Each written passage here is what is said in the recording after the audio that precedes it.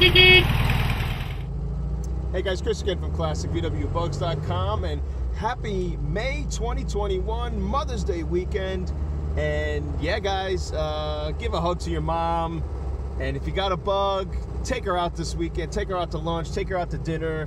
And if she's been a real supporting mom and a lovable mom, that's what we want in life. And happy Mother's Day to all the amazing mothers out there. And I'm here to bring you some updates, guys, and see what's going on. So topic of this vlog is going to be, let me roll up my window. I'm in my 61 convertible. Thank God it's spring and we're finally getting some greenery and some sun. A little overcast right now, but it's all good.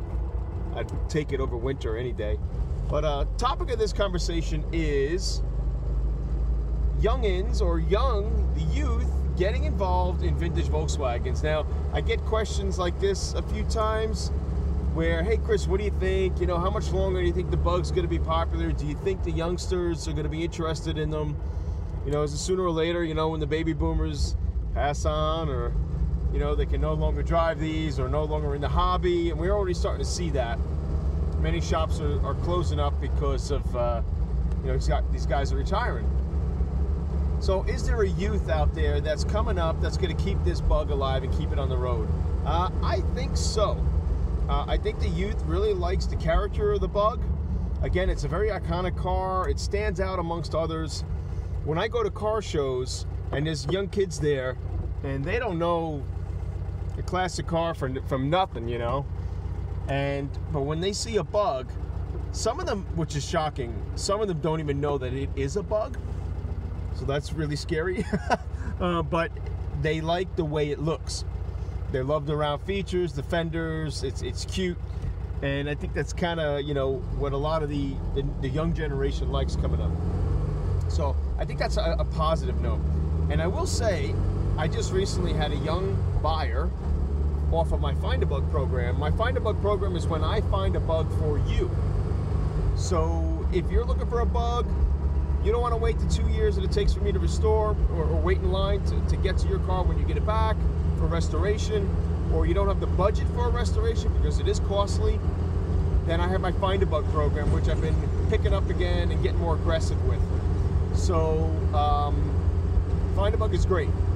You know, it's definitely something that if you're in the 10 grand realm, 15 grand, up to 35 or even more, you know, depending on what year and make model you want, a Find a Bug through me is good, because you contact me, I can search for you. I search every week for these cars. I got a good network of people that I communicate with across the country. I know what to look for. I know what the prices should be. I know what questions to ask the sellers. I know how to vet the sellers, you know, and it's kind of peace of mind for you, where, you know, you're in good hands that we're going to get you a good Bug. So recently I had a young guy named Lucas out of Miami, Florida, just picked up a 72 from me, and he called me up. He said, Chris, I've always wanted a Bug, and he signed up for my program. And sure enough, I had a 72 that came back, a car that we worked on about 10 years ago, and the couple called me up and said, hey, look, we got to sell the car, moving on, whatever the case may be. I get a lot of stories with this, and we get a lot in today's day where people get their fix, they drive the car for a few years, and then they're looking to move on. And so, whether you got kids, you get married, or you come into financial troubles. So I put the car up for sale, and sure enough, I showed it to Lucas, and Lucas loved the car. And he felt at ease with it because it's a car that we put our hands on, we worked on. So that's always a good thing. So Lucas is, I think he's 21. Forgive me, Lucas, if I'm wrong. I'm sorry, my phone keeps moving. I think he's like 20, 21, maybe 22. Miami kid, awesome kid, bought the Bug. And I'm so happy that a young kid has got now one of my cars. Because in the end, we want to keep the dream alive, right? We want to keep this hobby going. And so I'm hoping that this will continue. On another note, when it comes to youth, I had a 19-year-old email me and say, hey, Chris, I love the Beetle. I love what you do on YouTube. Can you know, what do I got to do to get started? I'd love to have a business similar to yours, but I want to do YouTube as well. His name is Miguel, and he's out of, I think, San Jose. So I'm like, okay, well, And the youth today is so geared on YouTube. You know, they say when you go into elementary schools today and you ask the little kids, you know, what do you want to be when you grow up? And so many of them are saying, I want to be a YouTuber. You know, I want to be on YouTube and I want to be on the internet, that kind of thing. And when I grew up, it was all about, I want to be a baseball player, I want to be a firefighter, a fireman, a police officer, rather. You know, a movie star or something like that, you know. And that's what it was back then. Today, it's like, I want to be a YouTuber. So, being on YouTube today is, you know, it's a platform that you can jump right in and, you know, start making some videos. So Miguel asked me, he's like, look, I don't really have any camera work experience. I don't know what kind of gear to get. I don't know how to do this. I don't know how to edit. You know, all things like that. All those questions are answered for you on YouTube as well. So if you put in a search on YouTube on how to do those certain things, it's going to come up. You want to know what kind of gear to get, there's going to be videos on it. You want to know what kind of editing software, there's videos on it, and even how to learn the editing software. So it is a process. It's not something you're going to learn overnight. But I tell a lot of beginning YouTube people or people who want to get on YouTube, you know, just start with your phone at first, and then, you know, look at your competition and see what kind of gear maybe that they're using, and just kind of do some homework first. You're going to make mistakes. It's going to be a pain in the butt. In the beginning, maybe it might be frustrating, so that's why a lot of people quit right away. I've been on YouTube for 14 years, go figure, and I've seen the ups and downs with YouTube, and I've had roller coaster ups and downs. I grow, you know, a lot at one period, and then I'll slow down at another period. So there's never an end for YouTube. It's a journey, and you're always going to be running. It's a long marathon, so you might have some highs and lows. If you think you're going to make a lot of money on YouTube, think again. People say, oh, you have a lot of videos on YouTube, Chris, you must make a ton of money with YouTube. No, you don't. YouTube revenue is like this. So you don't think you're getting rich on YouTube just with their ad revenue alone. No way in hell. Yes, there's those fairy tale stories. You got Mr. Beast, you got a lot of Casey Neistat, you got a lot of these YouTubers out there that, you know, they make a decent living. But those are the fairy tale stories. Those are a small percentage. You use YouTube as a marketing tool. So like I use it as a marketing tool. So I don't make a lot of money with YouTube itself, but YouTube is a great marketing tool for me. So I have brought in clients. I brought in customers to my business. That's what got me to 2-year wait list, you know, every year for the past, 10 years or so. It's what got Jerry Seinfeld in my shop. He saw my YouTube channel. Fox News, USA Today, Volksworld Magazine, VW, Hot VWs Magazine, CBS This Morning, Don Daler came to my shop, all because of my YouTube channel. So you can get recognition that way, but you got to keep at it, and there's a lot of consistency to it you got to stay on. I try to stay consistent every week. Sometimes it's difficult with work, so I try to pump out a video. But he also asked me, he said, you know, I'm nervous about haters. I'm nervous about people leaving me a bad comment. And, you know, I guess the youth growing up in today's day, they're growing up in tech, right? Only tech. And that's all they know. And the bullying today, it must be ferocious with tech, because you got a bunch of these, no offense to anybody, but you got a bunch of these jackasses out there that they're all tough behind the computer screen. And all I got to tell is Miguel is, you know, look, you're gonna get them. You're gonna get people that criticize you, and you got to have somewhat of thick skin when it comes into jumping into this game. You know, when I first started, there was a lot of criticism about the how-tos that I was putting out. Yeah, I put out a bunch of stinkers in the beginning. You know, I wasn't as knowledgeable as I am today. So people like to pounce on that, and people are all big and tough behind a computer screen. And so I used to get a bunch of those haters in the beginning, and every now and then you got a schmuck that wants to leave me a bad comment on my channel. Even today, you know, every so often you always get those people. You're not going to please everybody. Now, these haters, I will tell you this. Oops. These guys, I give no credibility to. I do not give you the time of day. You have no clout. You have no credibility. Because for you to say some of the nasty things that you're going to say to me or say anybody else out there, behind your computer screen, you are a joke. Most of the time, these are people that are very jealous or envious, or just not happy people in general, and they want to leave a bad comment to kind of make them feel better. And you know what?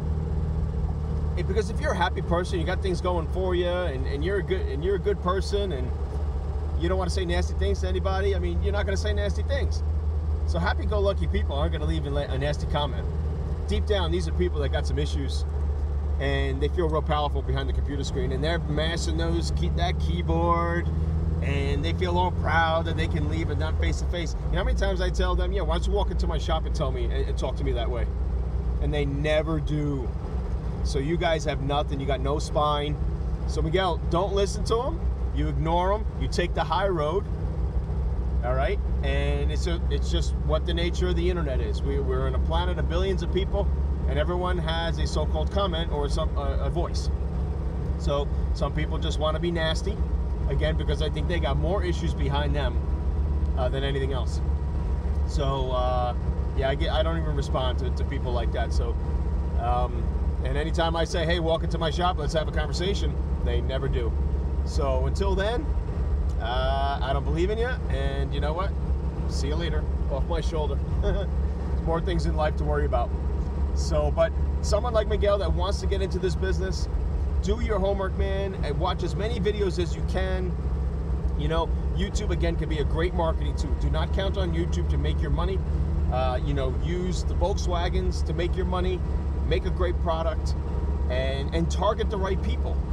You know, there are videos out there that, you know, they target a different audience, yeah, and they might have 100,000 subscribers. Like, I don't need all those subscribers. All I need is those select few that like my work and are willing to dive into a project with me and come on the journey of restoration. That's all you need. It's not about the numbers. So you can have all the numbers in the world. I mean, I've met YouTubers that got 1 million subscribers and they make nothing. All right? You know, you want to keep doing fail videos and stuff like that, I mean, that's fine. You know, but in the end, it's about dollars and cents and time. Time is money. So use YouTube as a good tool. Algorithm changes every now and then. You have no control over that. Don't put all your eggs in one basket.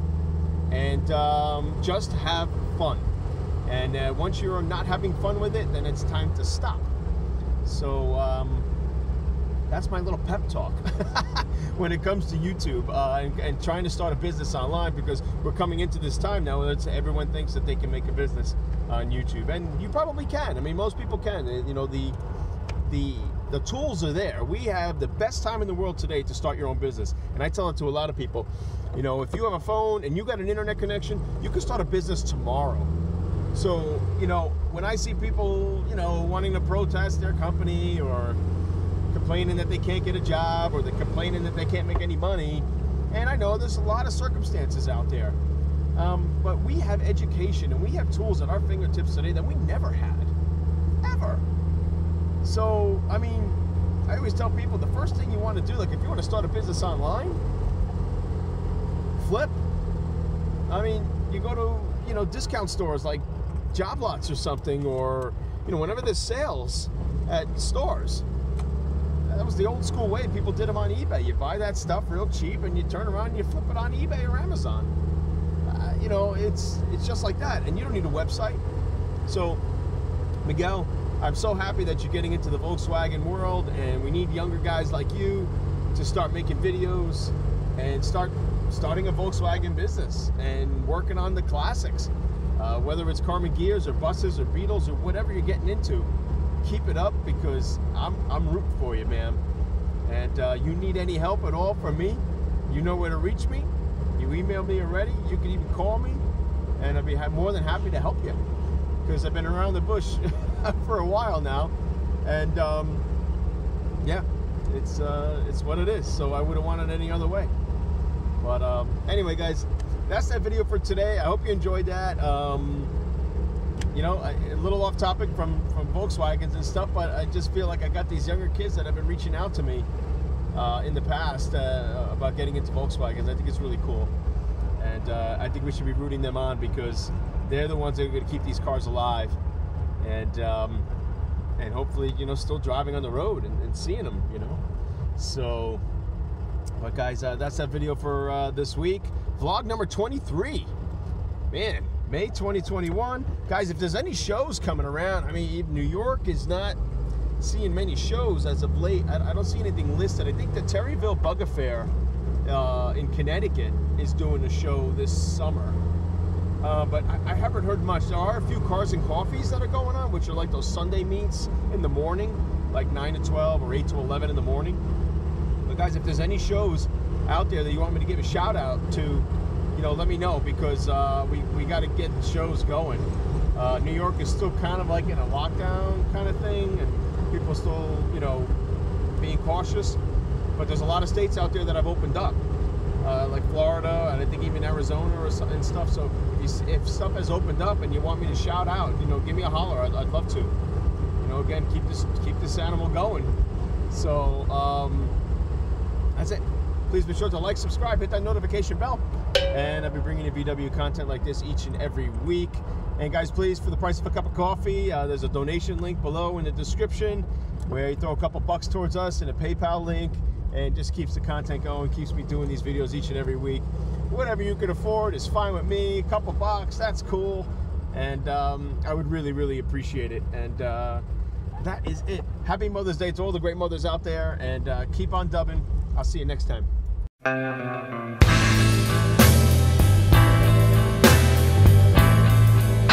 Beep beep.